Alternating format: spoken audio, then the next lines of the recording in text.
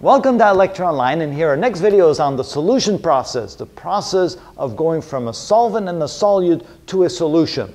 And the definition is the process of dissolving is a process involving the breaking and making of bonds. What typically happens is you have a solvent, and even though the solvent may be liquid, the molecules stick together either through hydrogen bonding or the van der Waals forces, so they stay close together. But when you start mixing two components together, you need to make room in the solvent to stick those components in them so that they're intermingled like that. And so that requires the breaking of those intermolecular bonds, of the hydrogen bonds or the van der Waals forces. And at the same time, on the solute, let's say the solute is a crystalline structure, a solid structure, you have to break those bonds in a solid structure to turn it into a liquid form or in a gaseous form. Sometimes we think of it as turning it into a gaseous form, even though it's not really a gas. And so that also requires energy, and then they intermix. And usually when they intermix, they get an energy benefit from that, so that there's usually an energy release from that process because they're in a lower energy state when they're mixed together than when they are separate. So we can think of that as having the enthalpy of enthalpy 1 as the break in the solvent, making the molecules farther apart. Enthalpy change 2 will therefore be a breaking up the solute, bringing the molecules farther apart. And then enthalpy 3 tends to be where you bring the two together and you get your energy release back.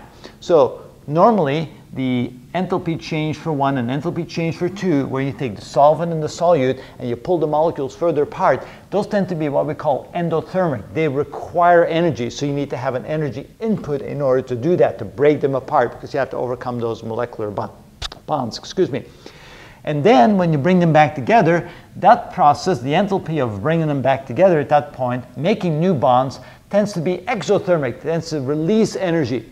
And normally, the amount of energy you get back is higher than the energy you require to pull them apart. Not always, but usually that is the case. So the enthalpy of solution, the energy change of the solution, is simply going to be a sum of the three enthalpy changes.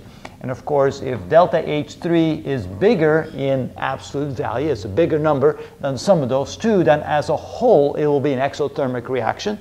If delta H3, the enthalpy change of bringing the two components together and mixing them, is smaller than the two here required to pull them apart from their initial constituents, then of course it's an endothermic process, and then energy needs to get put into it.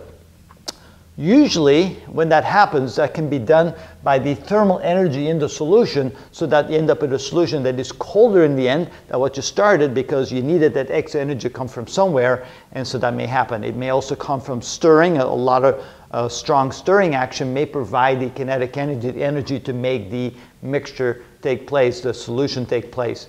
And so that's what we call the solution process. So understanding that, the very simple components of that, helps us understand it in a broader sense. So this is some of the basics of what you need to know about solutions before you can go on and really begin to work out those problems.